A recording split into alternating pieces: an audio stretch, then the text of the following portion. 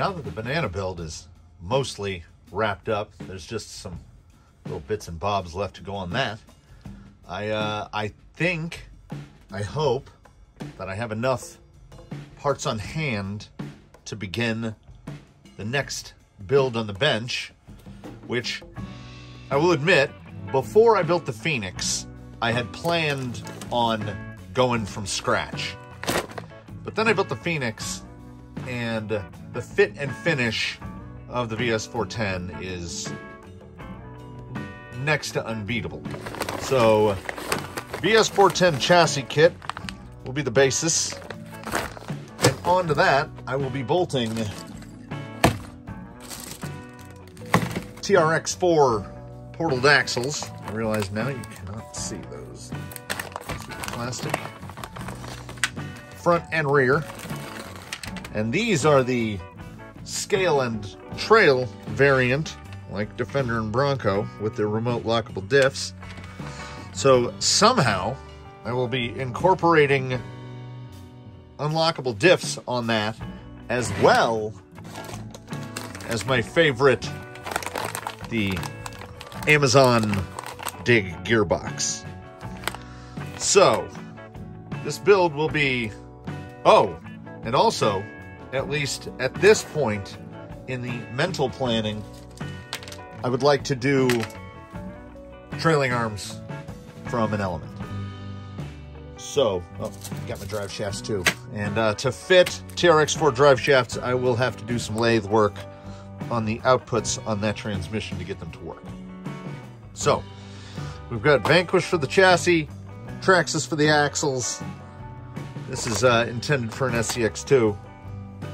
And shock towers will also probably be Element, so that I can fit some 90mm shocks on there, because those I have. At the moment, I can't say for sure what shocks will be on there. I have an array to choose from, and, you know, knowing me, might just buy Desert Lizards and throw those on there because I really like them. And for links, I'm going to start off with something from the bucket.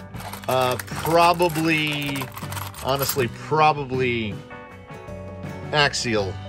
These are from a Capra. Probably the Capra links to get the axles kind of roughed into position where I want them. And then I'll be fabricating the rest of the link, the upper and lower links.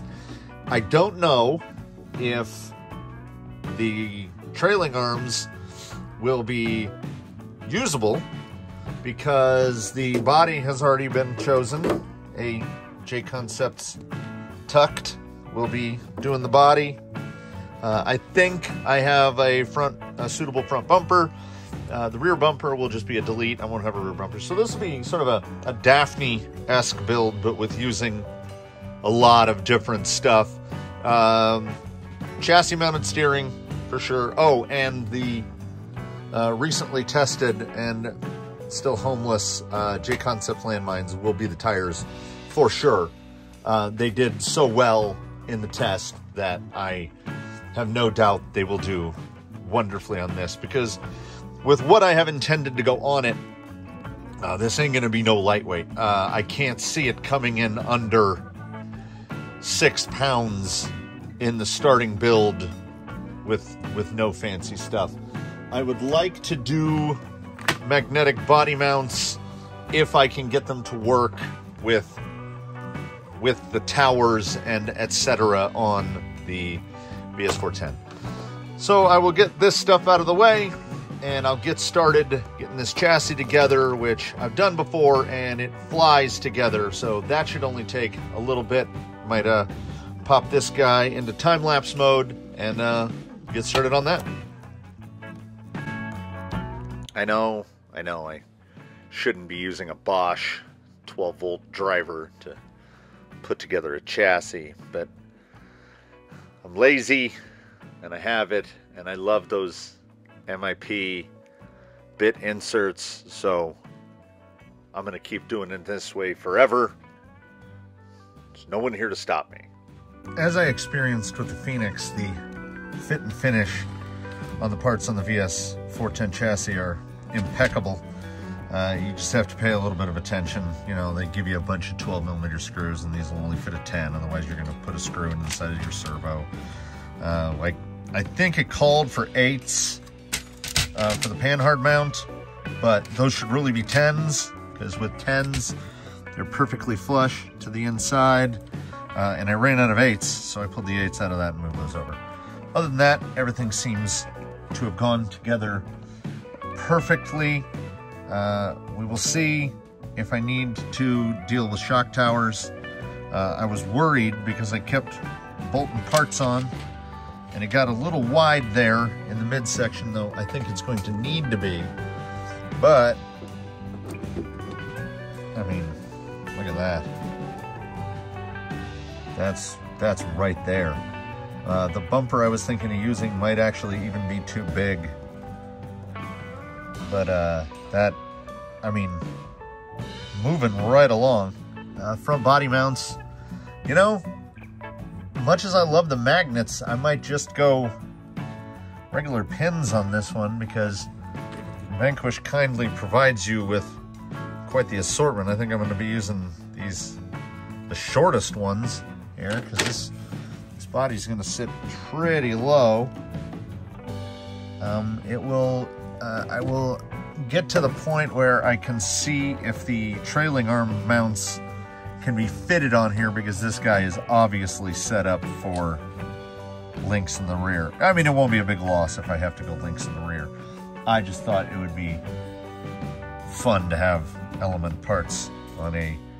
I will think of an appropriate portmanteau for this when I get to it, because it's Vanquish, it's Traxxas. There's gonna be some element on here. I'm almost sure of it. I've got a big old box of it over there. But once again, the fit and finish on Vanquish parts is fantastic, and it will pain me if I have to get rid of this, because I think that part looks great. I think the eventuality of it might be that it'll just get cut down, because as I've mentioned in the past, these are all I run. So the straps, I mean, I'm not throwing, I mean, here's what I have on hand for 3S packs, and it's too big even for that. I don't know what you're gonna be running. This battery weighs well over a pound. This guy weighs about, I think it's just a little over 4 ounces, 100 grams area. So I stick with those little baby 3S for virtually everything. So it might come down to me cutting off, just cut that all the way straight along the top there, cut it off, or bend it up here, and then just cut one new strap holder for the battery, because I really like these, and I think I'm going to need some decent anchor points, as 3 servos have to go in here that aren't involved with steering. So I haven't quite 100% figured out how that's going to be. I mean, it could be so simple as fabricating a bracket and mounting one servo here and one servo here, kind of how Traxxas does, and then some sort of a linkage attachment to hook the cables up to. Shouldn't be a problem with the cables being too long or too short. I think they'll fit just fine. But I think next step will be to, I think I'm going to cut the body out and get some potty posts loose from that tree, and see how I can set the body on here, and then I'll kind of rough set the axles under it to see where the wheel, I don't care what the wheelbase comes out to. If I have to, I mean, I'd like to line it up center of the wheel wells, which I'm assuming is 12.3, but if it comes out a little over that due to whatever the links are, that's fine. Because like I say, I'm not going to mess around with bumpers. This will be kind of an ecto-ish look when it's done, and that's what we're shooting for. But I'm going to get that body cut out. I know everybody's got a different technique. Some people do the razor scoring method. I've never been able to successfully do that, so It's curved scissors for me. I cut out the 4 wheel wells first, and I usually cut out along the rockers, and then I cut the front and the back. That's the way I do every body. Doesn't matter what it's for, doesn't matter what kind it is. Wheel wells, rockers, front and back, and that's it. I'll clean it up with a Dremel if I need to. So far, it looks like the only sticky point will be I'm gonna have to take off these little decorative guys. Those probably work in somehow with the VS4-10 Pro and Ultra bodies. They kind of flare this thing out a little bit more than I'd like. Kind of pops it out. But I think with that width taken off, unfortunately, yeah, so that is a bit of an issue. The metal there bolts to this, and they're too wide for this body. This body wants to sit kind of inside those. It's not a huge amount, but I would rather not have the body bowed out like that. I mean, and then if I cut the next line of the rocker off, then the body's not going to have a lot of support. It'll be up, I think, too high. The shock towers are seeming to line up pretty great with this body. So I'm going to have to unbolt some bits. Let's see if I can get a little bit better fitment. I'm assuming they leave this quite long so that you can do whatever you'd like with the front end. Until I get these off, I'm not going to know where the fore to aft is going to set entirely. I must say, cutting this out is categorically different from doing the XJ that became the banana. This thing is super thin, and this thing is like cutting here. It feels like 080 up here. It is so stiff. This whole thing is so stiff, which is good because this guy's not going to really have much in the way of bumpers to protect it. And I think all in on the paint for this one, and we're going to do a base of color change green, and then I'm going to back that with iridescent turquoise. So I don't know how well that shows, but this thing is going to be the color shiftiest, pearliest thing you've ever seen. I'm blown away with how well it's going together and how fast it's going together, because I haven't gotten to any of the fabrication stuff yet. So for this one, I'm at least gonna get these, I'll get the sides pulled off so that I can get the holes drilled for the body mounts, or line up and see if I can use the magnet mounts. I might as well use the magnet mounts. I have them, because then I just have to drill little 3mm holes in the body and dig through the bins and find that bumper that I was thinking about using for here to see how that will line up with the body in the front. See if I have anything to use in the rear, seeing as it has the regular mounts.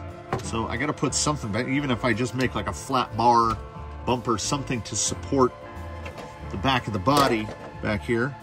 I'm hoping to get the receiver box mounted inside, the receiver mounted in here to help clean up the wiring. I might actually use the included, whatever this mount is for, it could be for dig. I'm hoping to use that dig mount as opposed to the transmission mounted dig mount. I can just mount it here and have the horn go this way, because I think that'll be super clean. Then I can get speed control here, the 2 servos here, and I think that'll be super clean. So I'm going to see what is going to have to be done. I'm going to have to pull this whole battery tray piece off because I won't be using. It might be a matter of, I had not considered until this moment, just cutting this down, like perhaps along that line right there, just shaving this straight off to see if that is enough clearance, because it's not much.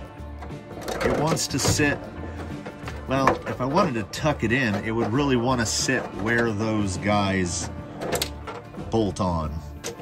So, I'll get these unbolted, try to get this guy set at least, because the next is when it starts slowing down. I don't get the servos for a couple days. I don't have electronics picked out, but I am thinking copperhead with slate, just like what's in the Phoenix, because that setup is tremendous in the Phoenix. And I might go foolhardy and get a 2850 and just put the motor in the Phoenix and then put the 1900 in here, because the gear reduction in the little dig gearbox is not substantial. Like a 2850 on this would be blisteringly fast. So I don't want it super quick. This is kind of being built kind of as a partner to the Ecto. They'll be sharing the same gearbox. They will definitely go toe-to-toe in a fight once this guy is done. But to try to wrap up this part one of the build that I still can't think of a clever name for, I want to get this body set, so I'm going to get to pulling these apart. I honestly think I only left this little bit of time lapse in here for continuity, because I've watched it back a few times and I don't think anything's gained or lost if it was here or not. But it's 18 seconds and that time's already passed, so here it is. So the custom works will come out earlier than anticipated, and will probably be the only custom piece built for today. The body sits a little lower in the front. This is just straight down on the magnets, which happen to perfectly, as they should, line up with the holes in the shock mounts. So I can mount the rear all the way down, and the front needs a space up of about,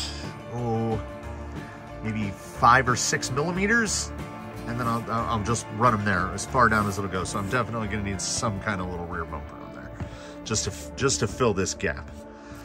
So instead of using body mounts and doing all that, using all that excess and wasting them, because I can use them somewhere else, what I'm going to do is I will get on the lathe and I will turn some aluminum posts, some 6mm posts with heads on them to go down through there, and then those will be retained with the screw pins so that one will sit all the way down flush like that, and then the two for the front I will make to raise it up to about like right there.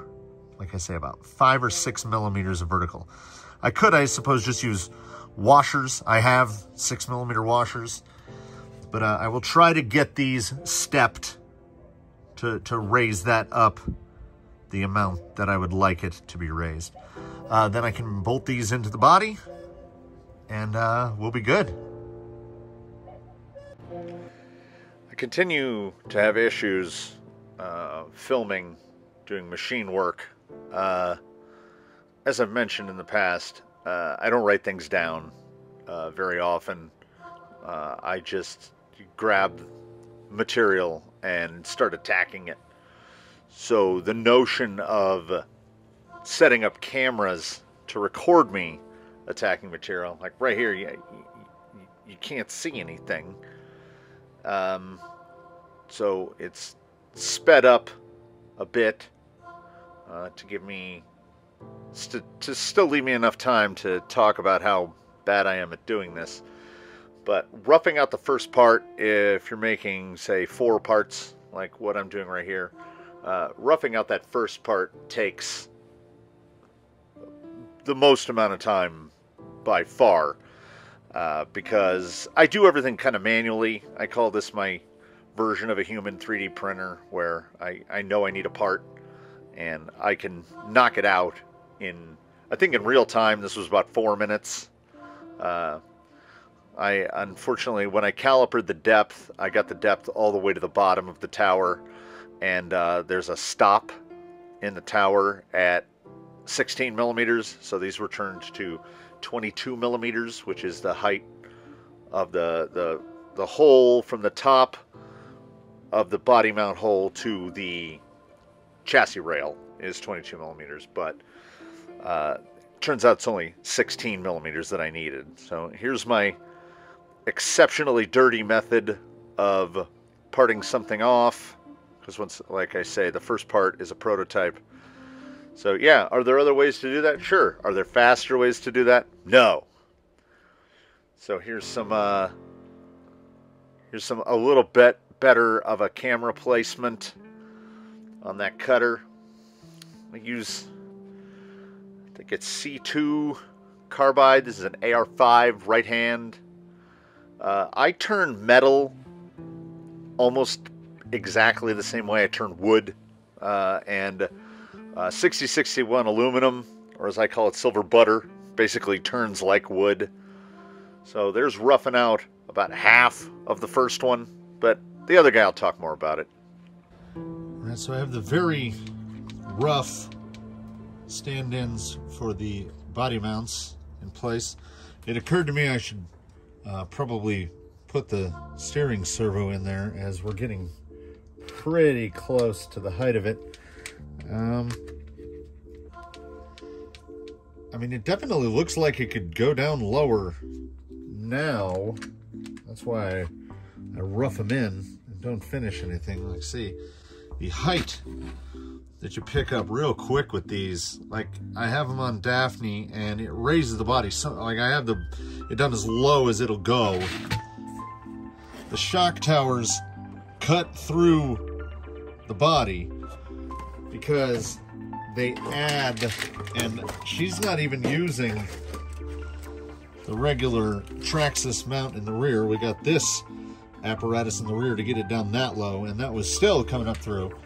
And then in the front, it's as low as I can possibly get it. I can't get it to go any lower than that. I mean, I wish I could, but there we are. So back to this guy. The body now sits a little low in the nose. So I turned these out with a tiny little bit of spacer there. So I think the front height is pretty good. So I will probably just reduce that down to maybe like the thickness of a washer.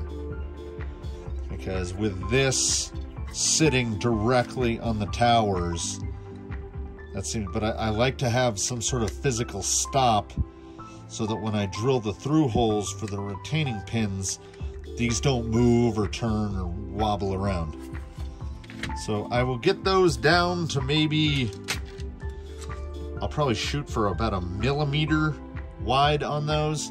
Then all of this top portion is waste and will be turned off, because I was gonna just retain them by putting a flange on top, but with my knowledge of these, I really want to use screws. So these will be drilled and tapped for probably 4 millimeter, because then that'll be easier to set them. I just don't want to drill down too far to where the through hole goes through it. But they're looking great so far. I had forgotten how flimsy these are in the middle. I would actually not be opposed to like bolting a piece of strap, either cut a piece of aluminum or carbon or something, and putting longer screws and going through there, because I don't know, it might not make a difference, but I mean, these are the things I think about. Like, these go all the way down to where the physical stop is. The size reduces. They only need to go down maybe of 1/4 of an inch past that hole. They can go to right there. But I find they're much sturdier when we go all the way in. So I will get these reduced and turned down so that I can mount these guys on there, and perhaps even tapped so that I can put the I mean, I really wish they had an option of these that was just the small holes all the way around. I understand why they don't, but you'll see here that they are definitely handed. The size that goes on the body, the magnet is out in the open, and these have a little cradle so that when they snap together, it automatically aligns. I really like that. So it's not like you can mix and match. I have some extras of these, but they don't have the flange. And that flange really helps hold the body on when you like fall off of a rock. Daphne's body still pops off fairly regularly, but any body that doesn't have body pins on it is absolutely magic as far as I'm concerned. And if I'm going to build this nutty guy, might as well have it the way I want it. So I'll get these finished up and get those the front height looks great.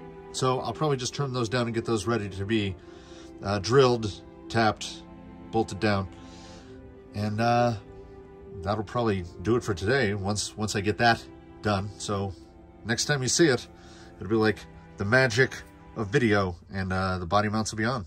So such is the way when making bespoke pieces and never writing anything down. The rear, I think, is probably in its final configuration. I have them just hand tight. That's down to about a 1 millimeter spacer. I think that sits about perfectly. The height of the bed looks pretty good to me. I don't think I would actually want to go lower than that. Obviously with body posts, I could get a little bit lower, another 6-7 millimeters. But in the front, I cut those, the built-in spacers are 6 millimeters tall. They've got stacks of 0.1 millimeter shims under them to bring them up to 7 millimeters. And even so, I feel like the front is still too low. So it definitely dives down toward the front.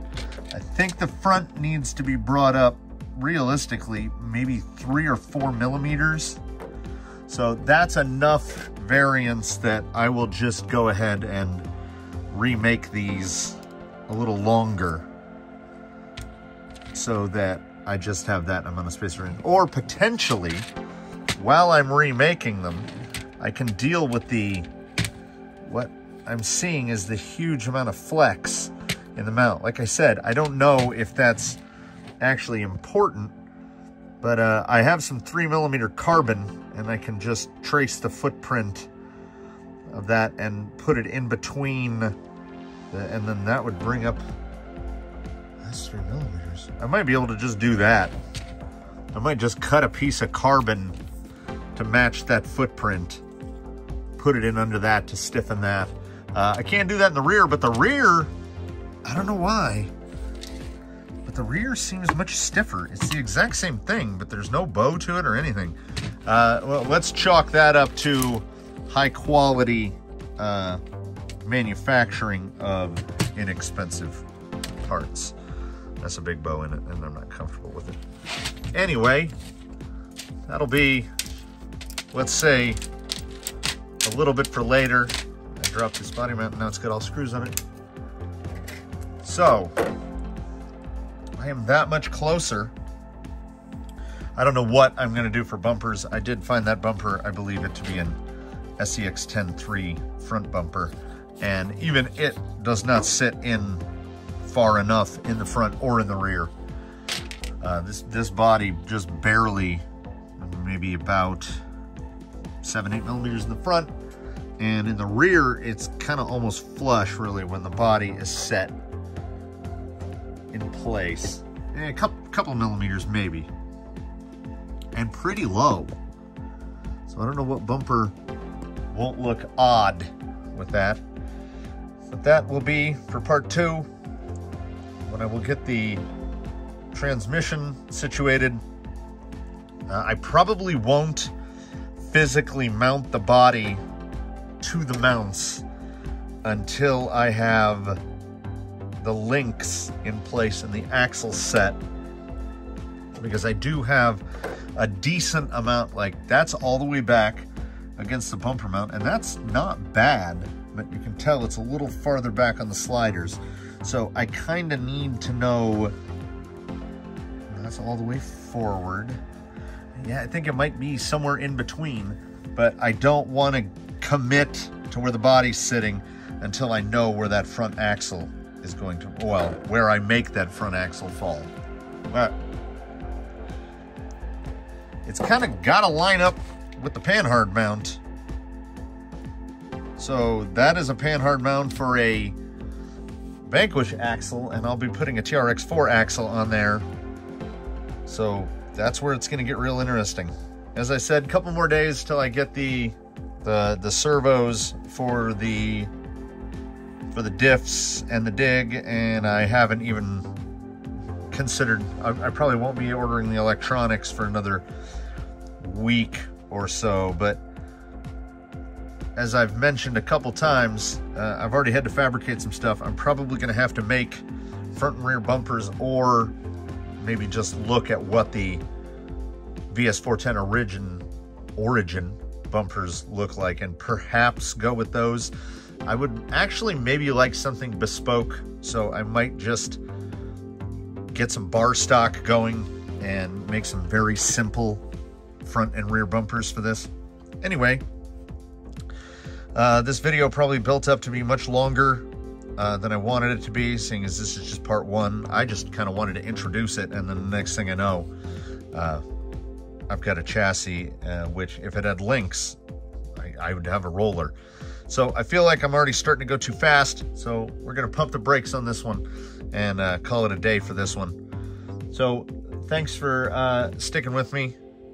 Hopefully the other me has mentioned what I finally decided the name of this thing is going to be during one of the silent bits. And that's all for now. Thanks for watching. Be sure to drop a like, comment below if you got any questions or suggestions. Subscribe if you haven't.